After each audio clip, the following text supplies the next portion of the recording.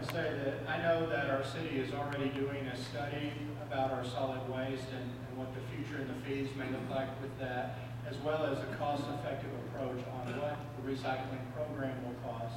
And I am certain that they will bring back factual information that makes it obvious to everybody what the right decision is. First off, I have to say that I was an unpaid consultant. I have no ownership in the company. We withdrew so there would be no look of impropriety in that process. We wanted to pay the city $30 a ton. We did not want the city to pay us a penny. That, by generating that $30 a ton for solid waste, we were going to give the money back to the citizens through education. We're going to give it back on your bill. We feel like that you should be a willing partner to make our environment better for everybody. Thank you. Our third question of the evening. This one goes to you first, Mr. Young. Sales tax revenue has fallen in clean over the past 6 months. In your opinion, what needs to be done to reverse this trend? Sales tax revenue falls for a number of reasons. A lot of the reasons are from the standpoint of, I believe people in general have less money to spend because of higher taxes, because of burdens, unfunded mandates that are put upon them.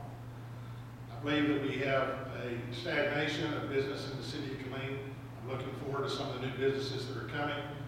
But we've got to do more than just attract the new business. We have to attract jobs. And when you have jobs and people have meaningful incomes, and I'm not talking about minimum wage jobs. I'm talking about jobs that pay in the $14 to $22 an hour range. Then you have people who have available funds to spend on the local economy. Sales tax revenues will go up.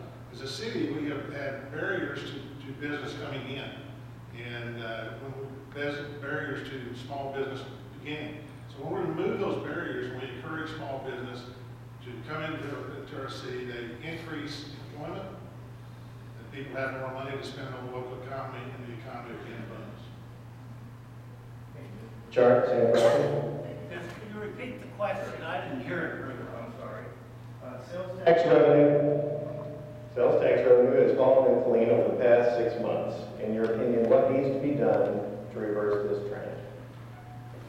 In my opinion, what needs to be done to reverse this is improve the business climate by revitalizing our city council and making them more business friendly. We need to develop that airport. We've got a world-class airport. We need an extra runway. We need big jets coming here, not just jets. And all work is your mayor to get Southwest coming here. We have a number of incentives we can use, tax-free zones, all different kinds of things. The only thing we'll ask is matching Austin fares. That'll draw us the whole surrounding drivable community. And that will certainly bring us good jobs. But it's very difficult to do anything when you have a city council that's not generating a positive business climate. Thank you. Mr. Foster, do you need a question? No, I've got it. Certainly, sales taxes, they trend over multi-months, and you can't look at a certain month or two and say that is a trend. And I believe that those sales tax numbers will come back and that our budget will be fine. And even if they continue to lag slightly, the city staff would address those issues by cutting back in their budget and pulling back. So I'm not concerned about it from a city budget standpoint. But what we need to do to improve or increase our sales tax revenues is to increase commerce and encourage commerce. And many of the ways we do that is by keeping our biggest asset, Fort Hood, strong and very well staffed. And we need to work through the Chamber of Commerce and the Defense Alliance to make sure that that occurs.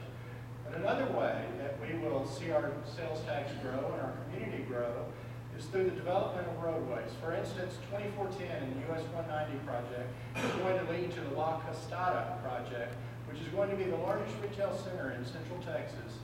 And it's approximately 250 acres, and that is going to begin to come to fruition very quickly. And that will definitely have a major impact competing with our surrounding cities.